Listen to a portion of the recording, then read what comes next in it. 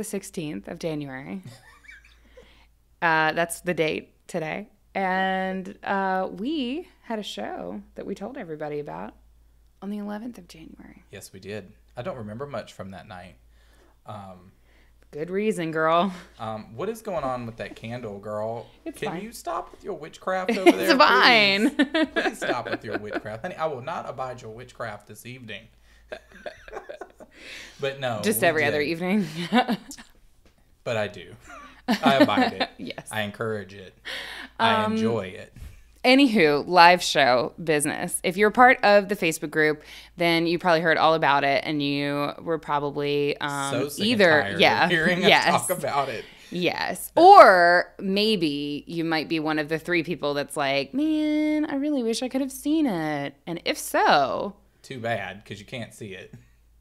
But you can hear it, and we're going to play it for you on today's episode. Yes. As today's episode. Yes. So a special treat for you guys who weren't able to make it.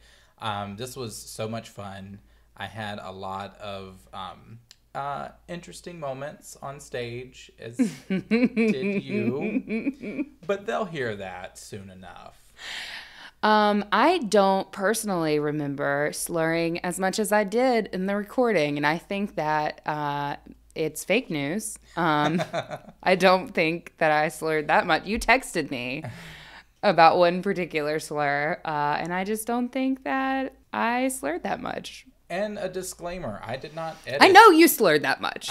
We all know that. I know you did. We all know that. I believe by the time I got on stage, I was on drink number 4. No, you weren't on 4. I think you were on 3. No, I was on 4. Really? Yeah. You carried 4 up with you? No, that was my 4th drink that I had. That you had with you. Stage. Yeah, you carried that one up. I was drinking my 4th drink okay. when I was on stage. Huh. I promise, this is a disclaimer, I did not edit in any laughter. We didn't use the laugh track, and you can tell because some of the jokes fail. Like when I reference a very obscure song about Max von Sydow. I didn't get it. No one did, because it's an incredibly obscure song, and there's probably like 2 people who know that song in the world, and I'm one of them. So yeah, that was a mistake in stand-up comedy. But listen, we are going to learn. We may not grow, though. Maybe. Whatever. We're going to do what we want to do anyway. No, it was so much fun. And for everybody who came out to Dangerously Delicious, see, I'm doing it again. Shit.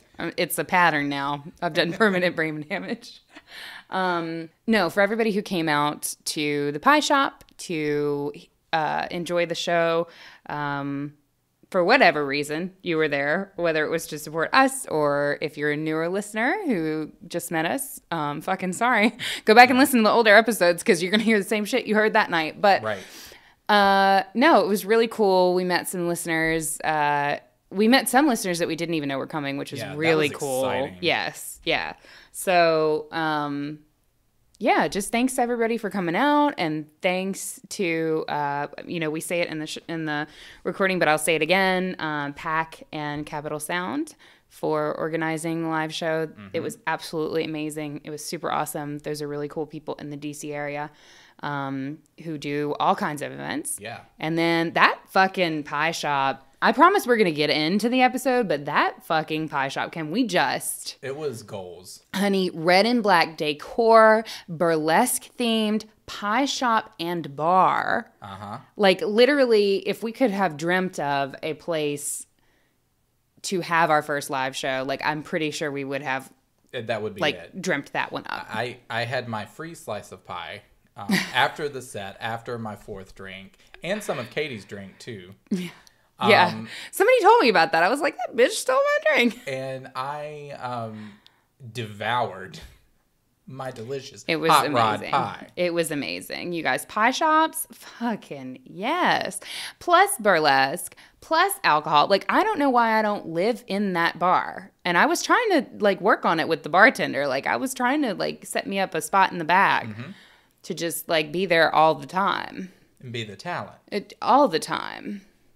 So, I don't know why. I don't know why he wasn't feeling it. But, anywho, yeah, I think that's it. It feels really weird to, like, just record an intro, but should we? I think they're already tired of us fucking rambling. So should we tell them up top then? I guess we should. No, we said stay spooky at the end. Nah, we should say it again. It feels weird to walk away from the mic without saying it, so they just gonna get it twice. All right, you gonna get your blessing twice today, baby. Today.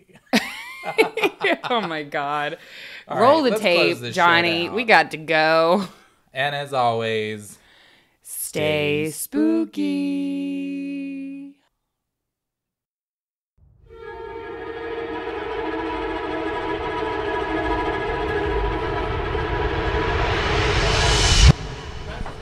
Hello. Hi, everybody. Wow, I feel so loved. I'm not even the talent. You guys are showing so much love already. We're all the talent. My name is Arnell. I'll be your host tonight.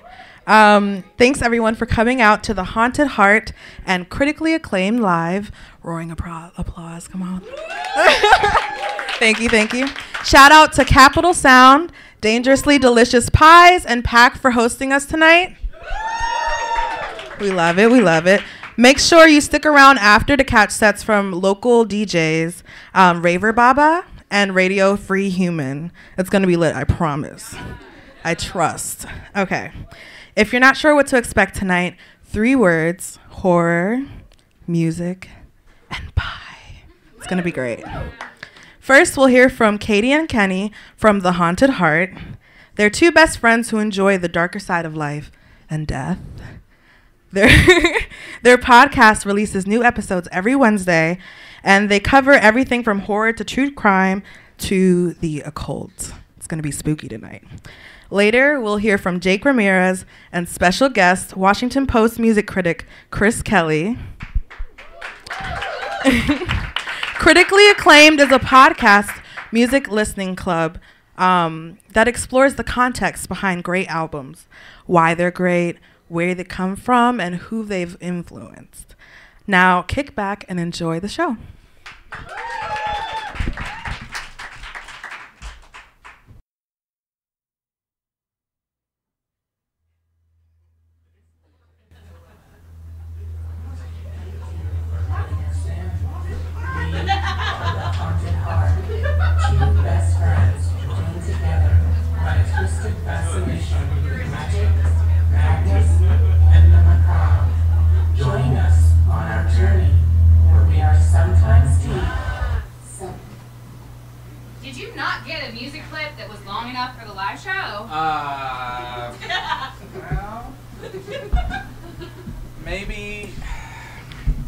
Maybe not. Fuck. I mean, listen. We're just as awkward introducing on our live show, on our regular show, as we are on our live show. So, yay! I mean, really, what makes the difference, right? That's a fair point. We are here. We are queer adjacent. We have pie. We have that. Katie, no. Damn it. No. Doesn't work. No, but seriously, we are so excited to be here with you guys tonight. Typically, we are doing this gig in my kitchen, in the dining room, in the dark, with candles, in our pajamas. So, a big step up. She's in her pajamas, isn't she? Well, you know what? Fuck it.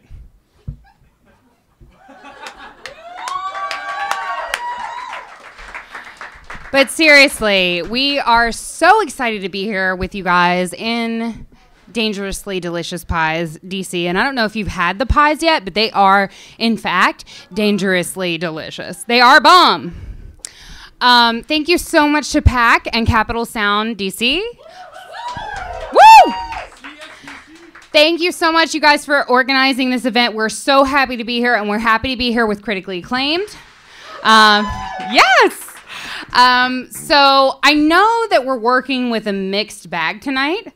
Some of you guys came here to see a music podcast. Yeah? We're going to get there. But it's going to get a little weird first. So is anybody on a first date? Anybody? Not yet. Cool. Steven, put your fucking hand down, because I know you're not on a first date. So we kind of looked at tonight like a first date, right? It's a mixed bag. We're not really sure where all of you guys stand on like freak levels, right? So we figured it's kind of like when you're on Bumble. I don't know why I want to say Bumbler. Tumblr's definitely dead. Rip. But no, it's kind of like when you're on Bumble and you send somebody like a message or whatever, and like he responds, and you guys kind of have like a really cute like back and forth, and then you start texting, and then it gets real kind of cute, and you decide to have a first date, and you don't go to dinner because fuck dinner, that's too much of a commitment, right? It's 2019. We're gonna go for coffee, right? Because coffee is the universal first date of 2019. So that's kind of how we approach tonight. We're going to go for like a nice medium grande level freak. We're not ready for Trenta yet. So we thought we would talk about a family film that's like a cult classic. It's really relatable. It's really something everybody can connect with, you know? I believe that's a cue. The Exorcist! Your mother's exorcising you! Fuck! I don't know if holy gin works the same way as holy water, but we're going to hope for the best, folks. What a bitch.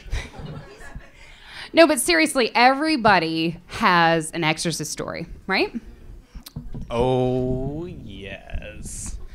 So, when I was growing up, my mother never once allowed The Exorcist in my home, which was weird because she's the woman who introduced me to horror in the first place. So we would kick back and watch Carrie like slaughter her entire senior class, and that was fine. But The Exorcist, that was a no-go. Right? Totally. No, my mom was the same way. So, 2 separate incidences, 2 separate husbands. Yes. Like mother, like daughter. She actually, fun fact, she was going to be here tonight with us. For the live show, you know, it's like a big deal, kind of, sort of. I don't want to put pressure on you guys to like laugh, but please fucking laugh. No, but please do. No, she was going to be here tonight, and the snow kind of kept her away. But then also, I told her what we were talking about, which is, of course, The Exorcist, and she was like, "Oh, yeah, I'm going to miss that one." So she was not about it. 2 separate husbands, 2 separate incidences, 2 separate VCRs, and they both got fucked. And so my mom has like this super like rule against The Exorcist. She asked me when we were hosting the show, she was like, "Did you watch it?" And I was like, And then we just moved on. Yeah, no, See, like with my mother, she was definitely afraid of this movie. So it was made in 1973. So she was 3 years old at the time. She was definitely a young mom. But my grandmother was also into horror. So I'm pretty sure they happened to watch it and it just definitely significantly affected her. Yeah. I mean, I think there was one story of somebody who had watched some guy who went to see it. Of course, when it came out, there were a ton of stories that I think maybe unconfirmed were PR drummed up by the people who made the movie. But one guy went to see it and he got so freaked out that he fainted and he hit the seat in front of him and broke his fucking jaw. So, yeah, it was a lot. It was a lot. It was a lot at the time in 1973. I love The Exorcist. It's a truly brilliant and horrific work of art. I mean, from the score, which everyone knows, Tubular Bells, as the iconic Exorcist theme song, if you will. But what many don't know is that there was a composer by the name of Lalo Schifrin who was supposed to do the score for the movie, but it got rejected for being too scary. which fucking sucks. I'm sorry, too scary? Yeah, too scary. Huh. Okay. I don't get it either.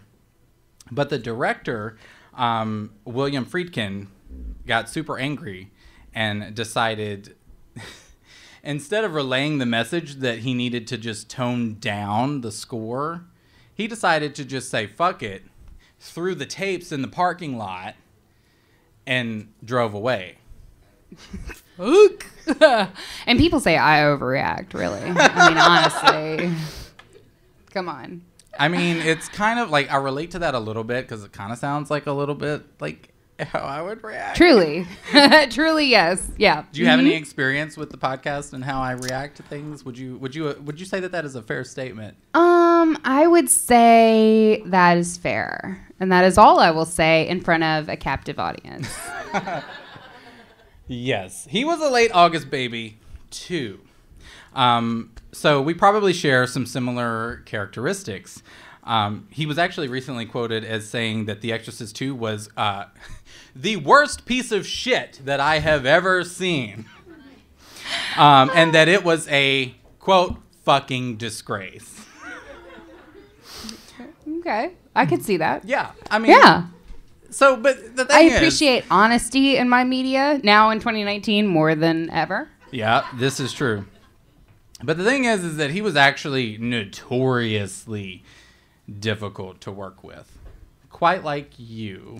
I couldn't even argue with you. Yeah. I knew she wouldn't. That's why I made that joke. So this director, he would actually shoot guns behind the actors to get a genuine reaction. Like blanks or like fucking I mean, bullets? I'm just going to make the assumption that he was shooting fucking, bullets, guns, whatever you want to say. He was shooting it to get genuine reactions from the actors there. Interesting. That's kind of like that scene in Alien that everybody's heard about where the chest burster scene. How like the rest of the cast didn't know that was going to happen. And all of a sudden out of somebody's chest, they're just like this fucking demon beast. And yeah. And in the scene, but a gun that could actually fucking kill you is kind of different. Just a little, in theory. In theory, yes. So in the scenes where he, I don't know if any of you remember where Reagan is sitting there and she's like possessed, and there's that blue cast over this, over the bedroom, and you see that breath, like you see their breaths of air. That was legitimate. Oh, so is that cold? Yeah, no, he purposefully lowered the temperature in the room to make it that cold that you could see the breath. Until this day, Linda Blair still says she cannot stand to be cold. I appreciate that because I work in an office full of women that run a space heater like literally 24/7. And I'm a hot-natured young gal. We can tell. I bet.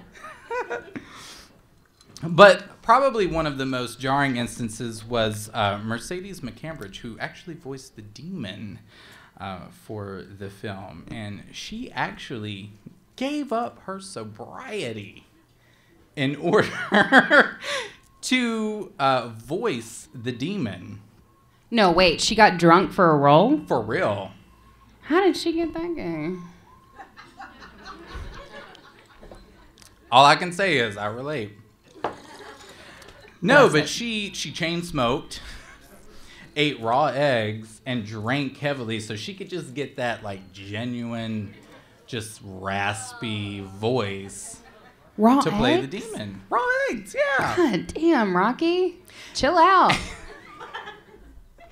And what's even more fucked up is the director tried to not credit her for the film because he thought that by crediting her, that would take away from the authenticity of Linda Blair.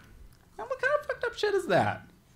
Nah. You done gave up sobriety for a role, and this motherfucker is going to try to tell you you're not going to get a credit, bitch. I'm going to get my credit. Mm-hmm. Best believe. Mm-hmm. MasterCard. But we're talking about this because it is set in Georgetown. Yes. And obviously there are the famous Georgetown steps. I thought that's Meredith. But that's Meredith. Girl, she taking a drink break. We need a PowerPoint change, baby. I appreciate you, though. God bless you. There they are. This is how You may have seen them. This is how you know it is real. That's how you know it's alive, Joe. Because we would have edited that out. These became famous because the father in the film thrust himself out the window and onto the steps as he took the demon inside of his body in order to sacrifice himself and, save. Can we talk about the kid who's like going for the push-up, like Guinness Book of World Records in this photo? Y'all, I did this slideshow and I didn't even see that at first. She is responsible for this. What is that, I Katie? picked that photo and I didn't even see that. I hope he made it. I appreciate his 80s sweatband. Oh my God. Anyway. But besides the context of the film, it gathered just a little bit of infamy. Just a little bit. Because of, some strange things would happen on set. Strange things were afoot. And even after the set. I can't with you. Oh my God. So what strange things happen, you might ask? What strange things happen? Thank you. That's what I'm looking for. So number one, a pigeon flew into the set and smashed into one of the circuit boxes and caused a fire, which destroyed the set, with the exception of Reagan's bedroom. And what's interesting is in animal totems, pigeons often deliver messages that you need to purify your thoughts and that you are attracting bad things into your life. So pretty interesting, right? That is interesting. Number two, we know that the film took over a year actually, to produce, which is fucking awful. That's a lot. Yeah, it's been a year with you, so I can only imagine. Bitch, please. It's been like 15 years with me. Come on. Seriously? Oh. I think that was my fault. I'm sorry. I'm getting a little too intimate with the mic over here. I'm sorry. I'll try to control myself. Listen, so The Exorcist had a few deaths. So 2 actors, Jack McGowan and... girl, I can't even read this right now. This is drink 3. But his last name was Maliaros. I can't pronounce his first name, so that's where I'm going to leave it. Mr. Maliaros is usually how we go about that. They both died while the film was in post-production. And what makes their deaths even more strange is that their characters also died in the film. Other deaths that occurred during the filming of The Exorcist included Linda Blair's grandfather and Max von Sydow, who played the Sydow. I'm sorry. Sydow? I'm really sorry. I tried to control it, but Sydow. Max von Sydow. Drink. I'm sorry. All right. It's a song. There's a song. Sips. Google it. It's a really good song. His brother...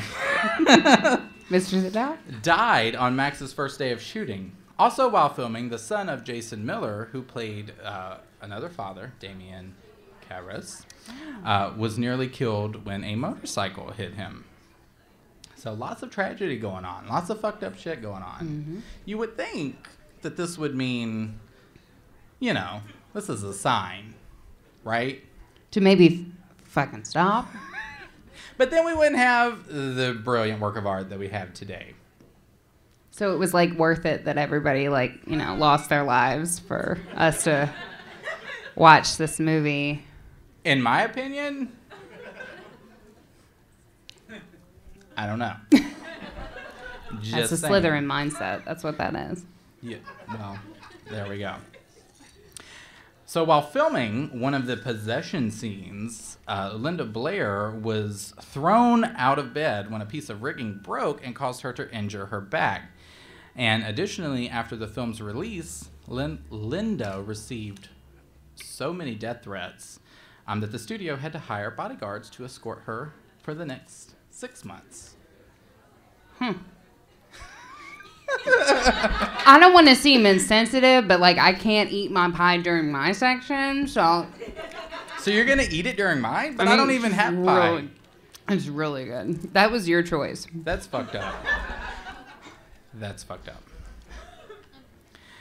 In 1987, actress Mercedes McCambridge, who played the demonic voice of Pazuzu, was the victim of a horrific tragedy when her son murdered his wife and children before taking his own life.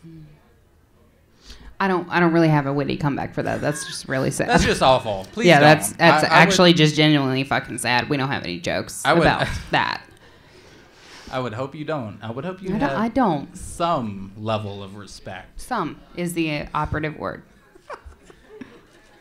So with all of this, many believed that the actual film itself was cursed, and that playing it through a projector was an invitation for demonic possession. A projector like what we have right here? Oh, yeah. Don't worry, we're not going to show you The Exorcist. We didn't pay for the rights to the film. We don't have that much Patreon money. I was going to say, we don't have that level of Patreon support yet. But I'm going to leave it at that. Televangelist Billy Graham was famously stated as saying that there is a power of evil in the film and in the fabric of the film itself. When it was first released, the film was banned in a lot of countries. And many people that attended the premiere, especially during the premiere in Rome, it was thundering really bad, and there was like a big-ass storm going on during the premiere. And a lot of people claim to hear this like super evil, demonic cry from outside of the theater. Now, whether or not that was like, you know, the storm or not is to be determined. I mean, it's also Rome, and I don't want to stereotype, but like, if we're going to be over emotional about something, it's probably going to be the Italian way. Very true. And at one showing, a woman was so frightened that she passed out in the theater and, you know, broke her jaw, like we stated. Oh, was it a woman? It was a woman, actually. I heard it was a man. Not a man. Well, I guess I fucked up. She actually, that same person later sued the filmmaker, suggesting that subliminal messages caused the accident. And Warner Brothers actually settled out of court for that one. Because there actually were, there's one scene, it's like on a sidewalk. I'm not going to describe it very well, but there's a scene on a sidewalk where there are a couple of scenes actually in the movie where it cuts to like a demonic face for like 3 seconds, and it is technically subliminal messaging. So that actually was part of the film, which is probably why they settled. Yeah. It's real scary. We don't have a picture of it because we didn't plan this part of the show. No, we didn't do that. So all in all, a total of 9 people associated with the film died pretty violently. And the actors themselves gave a lot physically and emotionally. And this is a segue into what Katie has to talk about. Is it? Is it really a segue? Yes, it is. So a lot of us know about the Exorcist curse, right? Which is how, like, your mother, like, so here's the thing. I feel like a lot of it. I really wish she was here so we could throw to her. And just have her come up here on stage. She'd probably be a lot more entertaining. So here's the honestly. thing. A lot, like, there's a part of me that believes that it is real, right? Because we all believe that, like, or at least you and I believe that your intentions, like what you put in, you know, you get back, right? Right. So if you're doing a film, you know, like this, expect to receive a lot of negative energy back. Right. But the studios capitalized on a lot of that. Yeah, I think a lot of it was very much PR and marketing and leveraging the sort of fear that we had of, I mean, obviously, demons are always something to fear. Not like in 2019 we're chill with it, but like in the 1970s, in 1973, right? Like that was a lot scarier to a lot of people than it would be now necessarily. And so I think I agree with you that energy is there, but I do think that their marketing folks and their PR folks were very smart, and they kind of like honed in on that and used that as a tool to market the movie to freaks like us who would go fucking watch it because, you know, we do shit like that. I mean, like, if you have someone like your mother or my mother who's like, do not watch this, do not watch it, I will not allow it in my house. Right. That like, yeah. I just want to watch it more, right? Totally, for sure. But that's just me being obstinate, and you, I think. But what a lot of people don't know, and what I think it was interesting that the PR and marketing folks didn't focus in on, is that the movie was actually based on a real-life exorcism case, like that's been documented. So this movie was inspired by a 1971 novel called The Exorcist, right? That was written by William Peter Blatty. And that story itself was inspired by a story of Roland Doe. So it was a story of a story. Of a real life story. Of a real life story. That's the operative word that I left out, conveniently. Got it. Yes. So the case of Roland Doe is actually very real, and it's been documented in several different sources.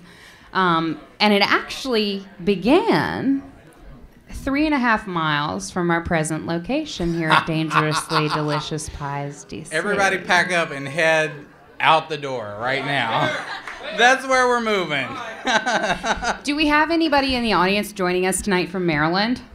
Anybody? Hands from Maryland? Yes. Okay. Cool. Well, this story started in Maryland. In Cottage City, to be exact. So you guys can be known for something other than shitty driving. I'm just kidding. I love you, Maryland. I love you, Maryland.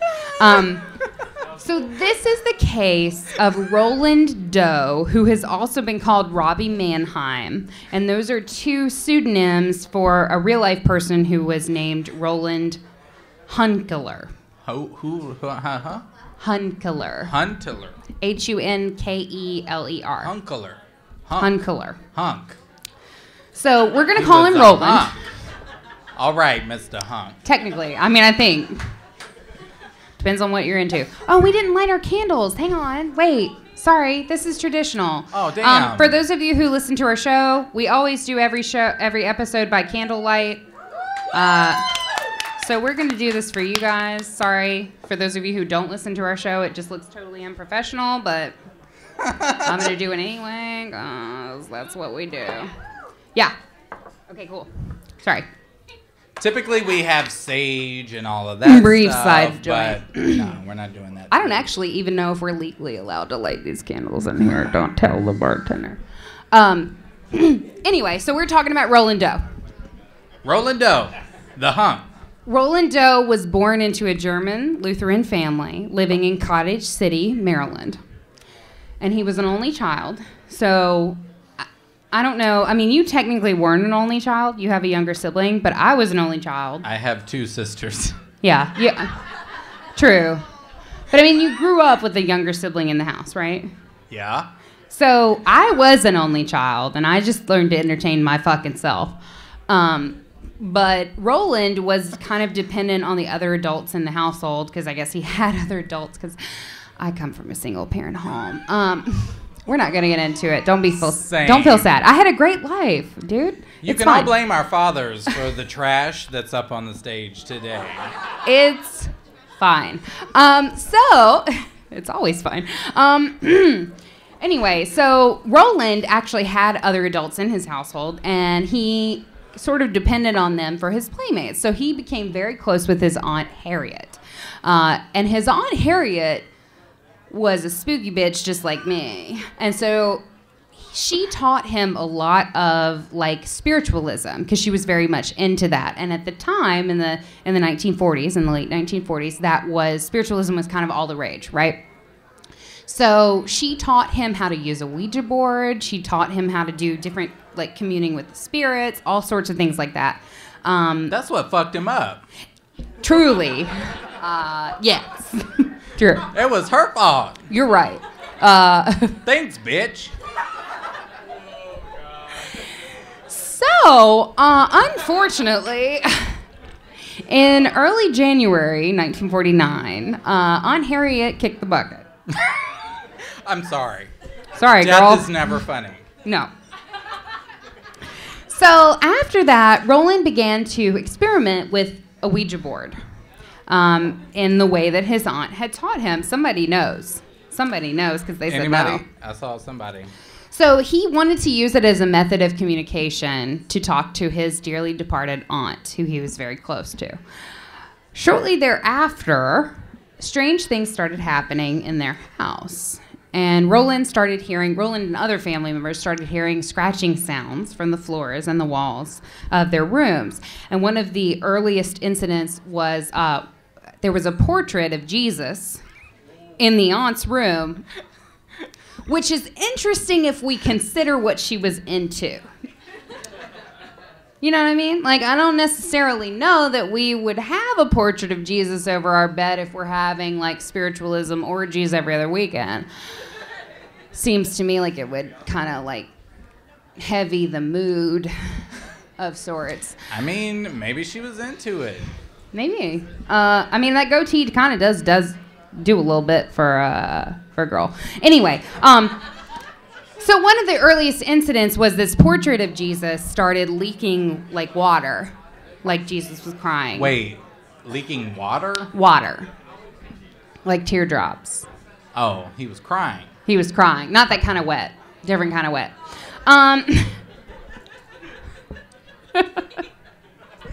So Roland was experiencing a lot of this weird stuff. He was hearing scratching sounds on the walls. It sounded like moving in the walls. And also one particularly mildly troubling side effect was that his mattress would shake violently when he was trying to fucking sleep. And that has an impact on sleep quality. So all of this crazy shit was going on, and soon it was only going to get worse. Furniture began to levitate in Roland's presence, and I don't know if you've ever tried to redesign your living room, but personally, if furniture would levitate and move its fucking self in my presence, I would be happy about that. It's very heavy. I'm just saying, I would appreciate that. Right? You could just redesign rooms at your own fucking whimsy. I'm into it. Truly. One of the less desirable traits that began to emerge is that large red scratches would appear on his chest out of nowhere. And he would moan and groan and speak in guttural terms. At times, it would sound as if he had many voices instead of his own. And obviously, this is represented in the film. You said, wait, what kind of voices? Many voices? Many voices, as in many more voices. than one. Many voices? Many. Like more than one. I thought you said many voices, so like squeaky voices. Oh, like chipmunk voices. No, that would be cute. Your mother sucks cocks in hell. That's what I thought. No, that would be much cuter than what actually happened, which is Satan. Also, they noted that Roland had extreme strength at times when he appeared to be having a fit. A fit? A fit. Damn. A fit. You know. I wish I could have a fit more often. So the family honestly was quite alarmed, and they contacted doctors, psychiatrists, and their local Lutheran minister here in D.C., and his name was Pastor Schultz. And Pastor Schultz actually came out and spent the night with the family. And he witnessed some of the strange happenings that were taking place in the Doe home. Listen, if you can't figure out what is going on, just call a priest. True. Like my family did for me when I technically it was told a them pastor. I was It was- gay. You know? Technically, it was a pastor because he was Lutheran. Oh, I mean, same thing. True. You're right. Anyway, so who is this man? Hi. Hello. Hi, baby. Hi. Okay. How's it Oh, going? he's a photographer. Hi. What's your name and who are you? Huh? What's your name and who are you? I'm Kimchi. Kimchi. Oh, it's nice to meet you. Okay. Have you ever Hi, baby. dealt with demonic possession before?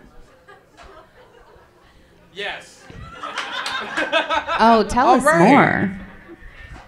more. We're gonna see you after the show, baby. Yes. All right. So stay over So this there. Pastor Schultz of DC, he spent the night at the Doe household and recommended immediately that the family seek the help of a Catholic priest. So he said, "Fuck Lutheranism. You need to call the goddamn Catholics." He said, "Fuck this shit. Call the Catholics." He said, "I'm out, fam. It ain't me." Peace out, bitch. Yeah, 100%.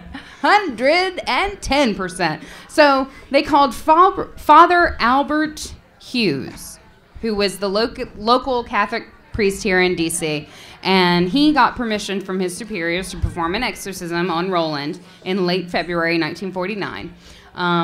But he was forced to stop the rite when Roland broke off a piece of spring from the mattress that he'd been strapped down to and slashed the priest's arm open from shoulder to wrist. I thought you were going to go for the throat there. Nope. I'm a little disappointed, actually. No. Father Hughes didn't make out too good. But he actually never spoke of the incident again. He wrote about it one time, and that's what's been included on the research that we obviously did for today's show. But after that, he never talked about it again. He kind of just pretended like it never happened, even though there's, lots of sources to suggest that it did. That it did? Maybe it's a Catholic tradition. Yes, Catholicism. Not throwing any shade. I love all of you. So, shortly after that happened, large scratches appeared again on Roland's chest, only this time they actually spelled out the word Lewis. And the family... Lewis? Yeah, Lewis. Lewis. Lewis. Who was Lewis? I'll tell you, actually. I have it written in my notes right Is here. that like pedestrian name for Lucifer? That's like his nickname? No. Roland's mother actually interpreted this to mean that the family was being instructed, or rather threatened, to move to St. Louis, where they had other family. So I'm going to take the advice of this demon that says, hey, move to Louis. No. Why would you do that? That makes no sense to me. I don't know. I mean... That's a bad parent. It's a choice. I'm calling CPS. It's about 70 years too late. So I don't know if my math was good. Y'all check me on that. Oh, they will. Roland's mom decided that meant that they needed to move to St. Louis, where they had family. And it appeared in this instance that Roland's body had taken on the role of the Ouija board that he had been so connected to via his aunt. And so now the messages were being sent through his own physical form. That's some bullshit. His aunt was a bitch for that. And that's all I got to say on that. I mean, I just want to say that his aunt was, like, literally us. Like, his aunt was into all of the shit that we are literally into right now that this podcast is about. So I don't know that we can call her a bitch. I mean, that's fair. I think we can call her morally questionable. So Such as this podcast. We actually have a picture of the house in St. Louis. This is the house. Isn't it nice, though? Like, look at that house. Like, that's a nice looking house. That would cost you like $800,000 fucking dollars in like Leesburg. Not even anywhere good. I live there, so I can make those jokes. She can make that joke. So once they get to St. Louis, this is the house on Roanoke Drive. A cousin of the family who was attending St. Louis University at the time put them in touch with Father Walter H. Halloran and Reverend William Bodern. Can I just talk about how nice those bay windows are, though? Can you just? I mean, like, as a potential buyer for a home, those bay windows are beautiful. I need you to not be. The circle window up at the top is a little questionable, but those bay windows are nice. The circle window at the top looks like it's just waiting for some sort of horrible face to appear as you're coming down the driveway to park.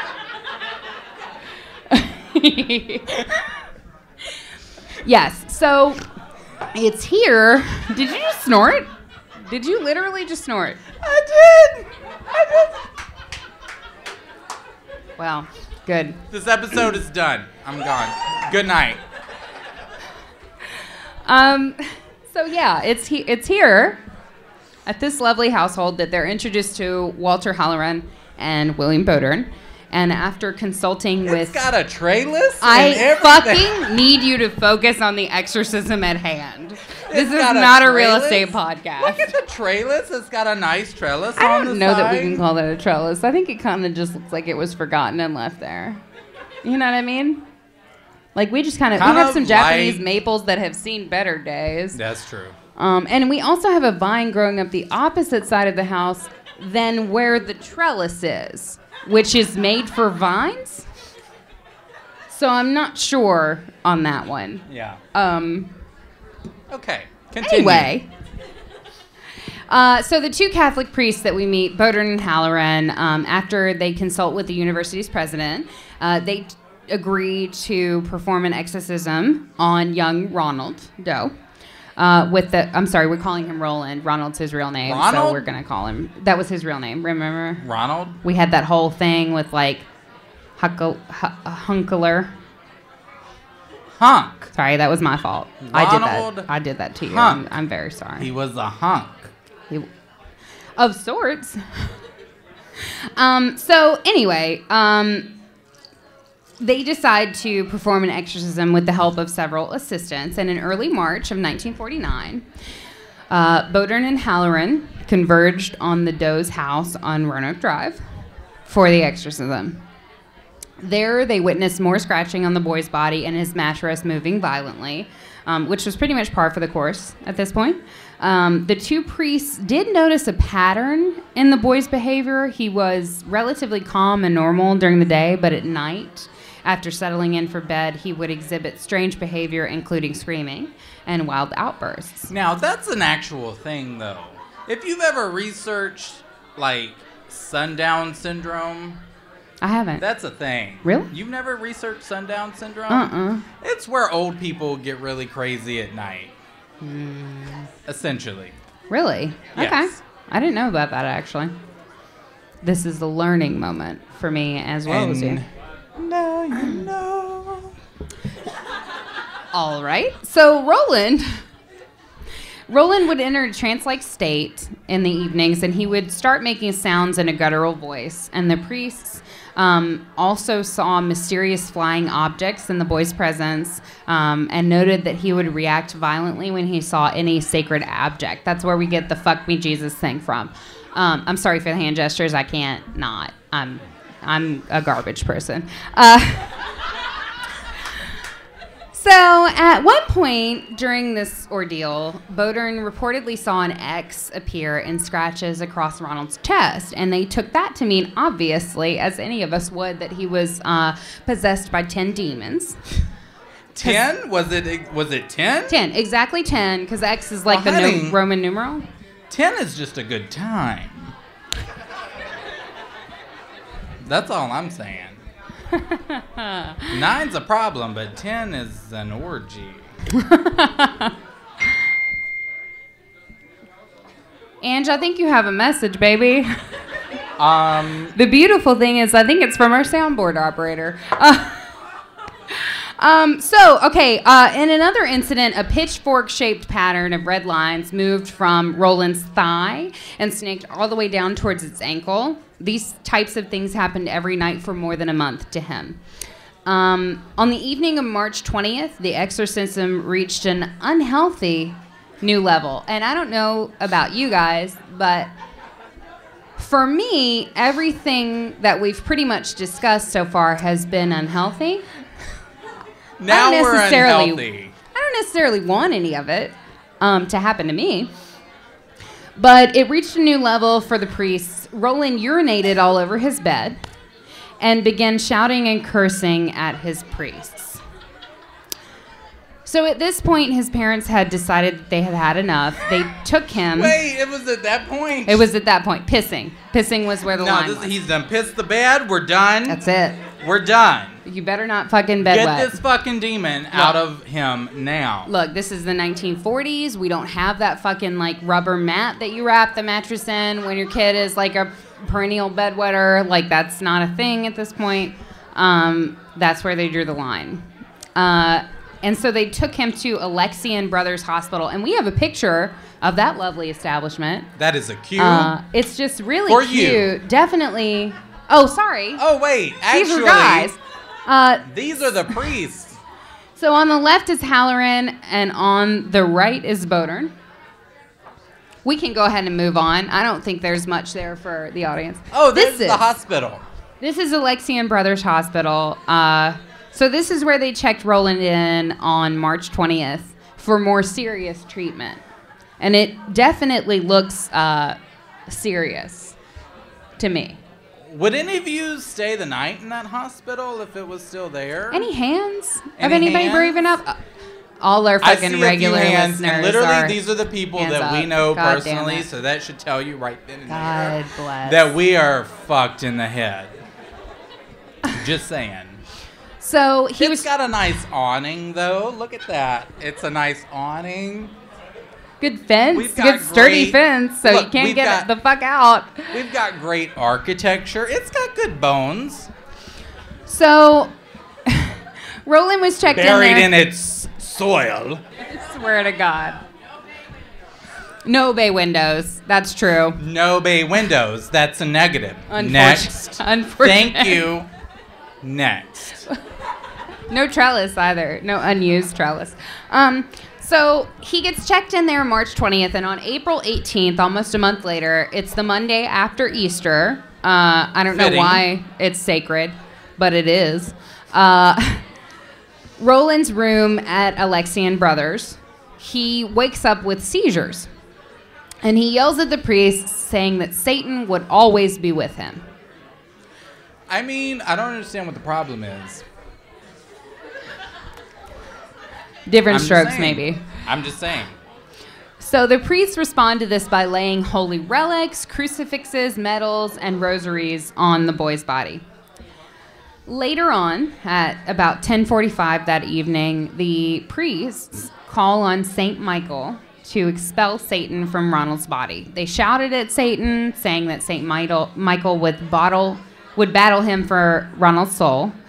And about 7 minutes later, that seems like a really specific time for an article, because I did the research for this, for an article that was Thank God she did the unspecific. research for something, please, because let me tell you, on any regular episode, it's a struggle. So about 7 minutes later, an oddly specific time for an article that had no specifics regarding names, dates, or locations of specific events. About 7 minutes later, Roland came out of his trance and simply said, "He's gone." The boy then recounted how he had a vision that St. Michael vanquished Satan on a great battlefield. So there was a fight, and Michael won. That's some Basic. bullshit. Nobody jumped out of a window and died. Just he woke up and said, "Oh, St. Michael fought this demon and now we're good." You know, he had a seizure for apparently like 8 fucking hours. Okay, And then what? at almost 11, he said he's gone. And that's pretty much how it ended. And that was kind of one of the more interesting things about researching this case, because the movie has the movie, obviously it's Hollywood, but it does such a great job of building tension and kind of like getting you to that climax, right? But in the real life story, as it often is with movies that are inspired by real life stories, it wasn't really that way. It was kind of anticlimactic. Roland just came out of the trance and said he's gone. And no one actually would have ever known about this exorcism if it wasn't for an article in the Washington Post, which appeared in late 1949, albeit with a few details. Seemed a little wishy-washy. That priests had performed an exorcism on a 13-year-old boy. So, which then inspired William Peter Blatty, yes, who saw the article, because he was at, what's the school? He was attending college somewhere. Was he? Did he go to college? He was attending college somewhere. I Oh, don't all know. right. Cool. Good job. Is there a George Washington University? There is. Is there? It's actually in D.C. That's Thank where, you. Okay, well, that's where he was Probably at. people here have gone there. So he saw that article and decided to write a story about it, and then fucking became fucking rich and famous. Which It did. Is literally all I'm trying to do. The book stayed on the bestseller list for 54 weeks, and it spawned the movie in 1973. The book took a lot of liberties with its source material, obviously turning the main character from a boy into a girl, from a boy named Roland into a girl named Reagan. The movie story also takes place completely in Washington, D.C. and Georgetown, whereas the true story took place beginning in D.C., but then, of course, we had that whole St. Louis interlude. Following his exorcism, Roland Doe and his family moved back to the East Coast. Not exactly sure where. Sources say that Roland and his wife founded, like, that's a weird word to use. Founded a family? Founded? They found. Do you found a family? You found colleges and buildings, but do you found a family? They founded, I believe is correct. Yeah, so they had some kids, and They founded some kids. he named his... He found some kids sounds They like got you just busy. saw them somewhere and you They just got took busy. them in as yours. No, so Roland named his first son after Michael, because that was the saint that was believed to have saved his soul. And if Roland was still alive today, he would be in his early 80s. So look around and see if he's here tonight. He's probably in the Roland, back. are you here? Roland, are you here? So, as far as the priest, Reverend Bodern died in 1983 after serving the Catholic Church for decades. Halloran lived until the year 2005, which sounds like a weird way to phrase that. I'm sorry that I wrote it that way. He lived until 2005 when he died of cancer. And he was the last surviving member of the main team that had performed the actual real-life exorcism of Roland Doe. The room in Alexian Brothers Hospital... Nope, that's not it. Ah, fail! That's the hospital. It's actually still there. So the room in Alexian Brothers Hospital was boarded up and sealed immediately following Roland's exorcism, and the entire facility was torn down in 1978. You'll note that that is about 5 years after the movie was released. The house where the family lived in Maryland is now an empty lot after it was abandoned in the 1960s. And it's curious as to why it was abandoned 10 years after it had been occupied by Mr. Roland. I mean, I wouldn't mind. I mean, that's a selling point for me. I'm just saying. Technically. Maybe we can put our studio there. Anyway, as for the cozy house on Roanoke Drive in St. Louis, it sold to new owners in 2005 for $165,000. Perhaps the buyers embraced the fact that Satan may have lived upstairs. Wasn't it torn down, though? No, the St. Louis house survived. Oh. There's a family that lives in it right now. Oh. We should check in on them, see how they're doing. I'm going to ask them how they're doing. I'm going to send them a message. Maybe not. Hey, y'all. How's it going? I feel like they would probably be our type of people, though, because they bought the house knowing that happened. Yeah. Didn't you say that there was some people who tried to interview the guy who was actually like the Roland Doe person? There's actually a pretty decent podcast that's on like Pretty this. decent, unlike this bullshit. No. No, here's the thing, and I'll only tell that to you guys, our intimate group who's gathered here. Who, Our of course, intimate group. we all know intimately.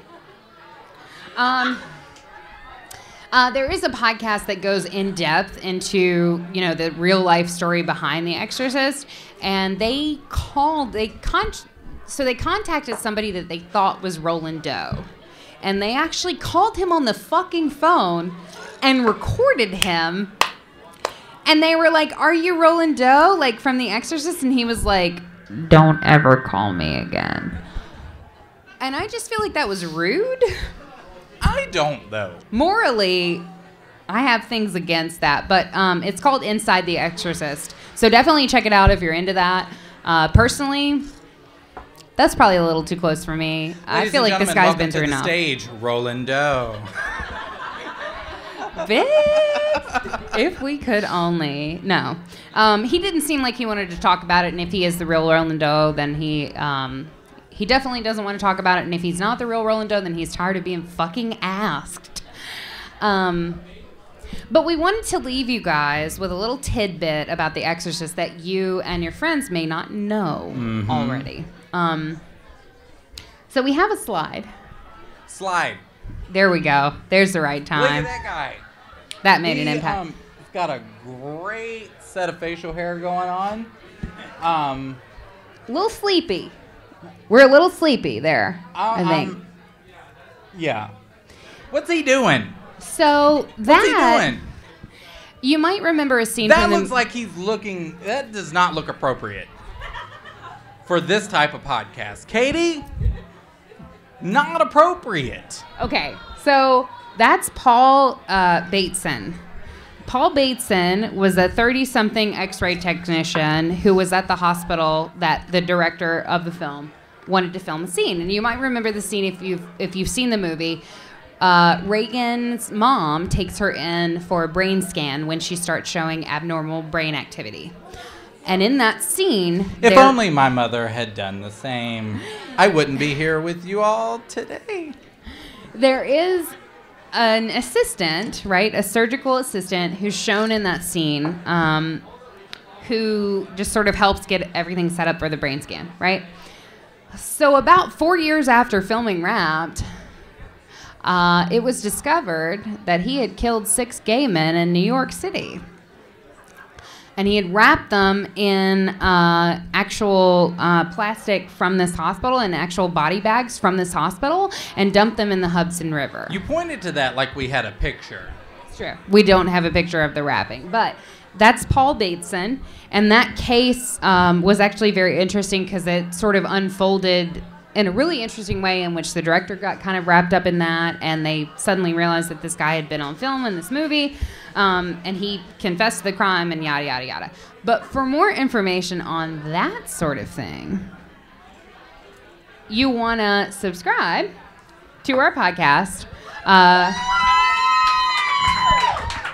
Yeah, we are on every major podcast platform except for SoundCloud.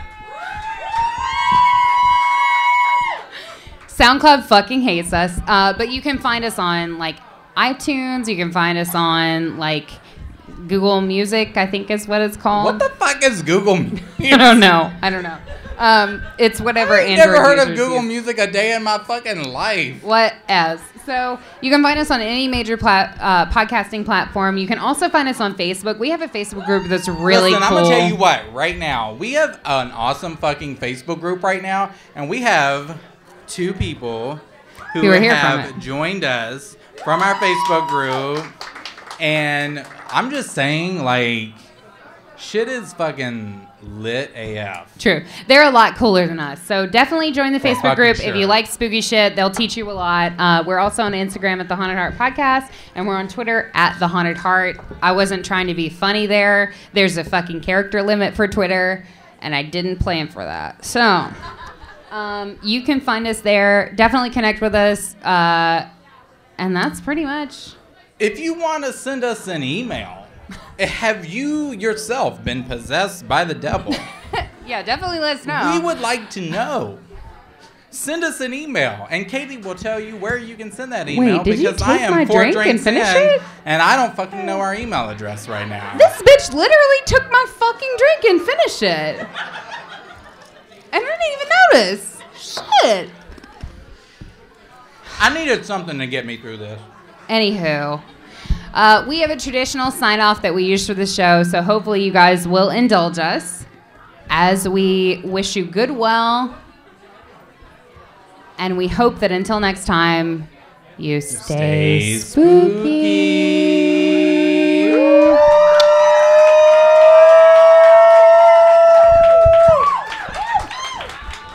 My damn laptop out of here before somebody steals it.